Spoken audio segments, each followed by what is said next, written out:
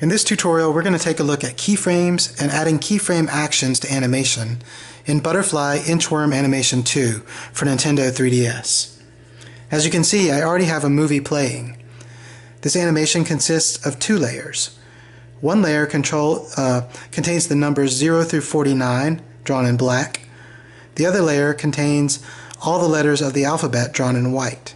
If I open the timeline, you can see these two layers.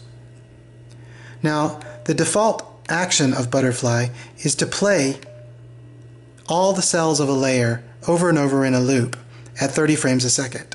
And that's what you see happening here. Now that can be nice, but sometimes you want to change that behavior. And we're going to take a look at that with this tutorial. We'll start with the letters. I'm going to go back to frame 0, and I'm going to hit this plus button and say Add Keyframe. Now here you see the keyframe action screen. It lets you choose from 5 different types of keyframes, and then on the right you see settings for each particular type. So we're going to start with a play keyframe. And basically this just tells the layer to play its cells starting at one particular drawing at one particular rate. So we're going to say start at cell 0 but play at 5 frames a second. And this gives you a preview of how that looks. So I'll say OK, and then now that's become part of our animation. The letters are changing at 5 frames a second while the numbers on a different layer are still at 30 frames a second. Next, let's try something else with the letters layer. If we scroll out to frame 73, for example, or 74, we're at the letter M. What we want to do is have this animation fade up from 0, from absolutely transparent to fully opaque at frame 74. So what we want to do is go back to our original keyframe, and we're going to replace that. We're still going to have start at cell 0 at rate 5, but we're going to change the opacity here to 0. That makes the layer absolutely transparent. Now if I were to leave it that way, you just never would see that layer. But what we're going to do is go back to frame 74. I can change the scale of the timeline to make it easier to select an exact frame. Go back to 74, add a keyframe, and then we're going to use this opacity and raise that up to 1. So now, between these two keyframes at 0 and frame 74, the layer is slowly going to fade in. Now let's look at what we can do to the numbers layer. I'll go back to frame 0. I'm going to add a keyframe. And let's start off by, I could say hide. Hide is a keyframe that just tells it not to show it at all.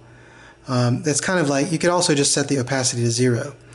Instead, let's do hold.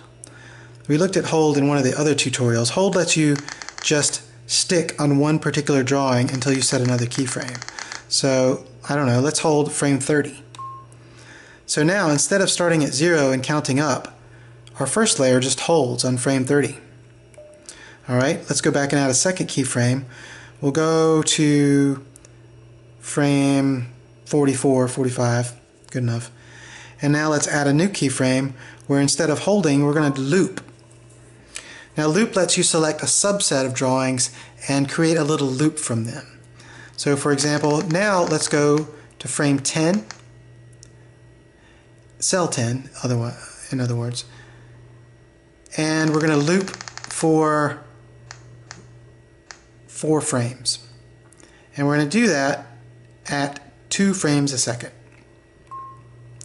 Okay, so now if we play the animation, at first it holds on frame 30, and then we have our loop, 10, 11, 12, 13, 10, 11, 12, 13, 10, 11, 12, 13, at 2 frames a second. Now, you wouldn't ever really want to make an animation like this, but you can see how some of these techniques would be useful if you wanted to make a looping animation of rain, for example, or you wanted to fade in on a title, and this is where keyframe actions really become useful. Lastly, we'll add one more keyframe to the numbers layer, and this we'll use the pattern. There are 3 types of pattern. One uses a sort of stutter where it like advances a little ways and then goes back. Not really useful for the numbers, but if you have some fluid animation, it can look kind of cool, create some cool effects.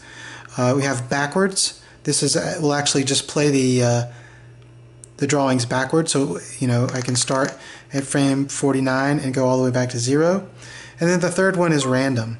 It'll just play absolutely random numbers. So let's use backwards. We'll start at frame 20 and count down at a rate of 3 frames a second. So we'll play the animation, holds at frame 30, then we have our 4-frame loop. Just briefly, that's really too brief to see. I'm going to move this keyframe out a little bit so that it lasts for longer. Now let's take a look at it. Holds at frame 30, there's our 4-frame loop, and then here's our countdown from 20 back down to 0.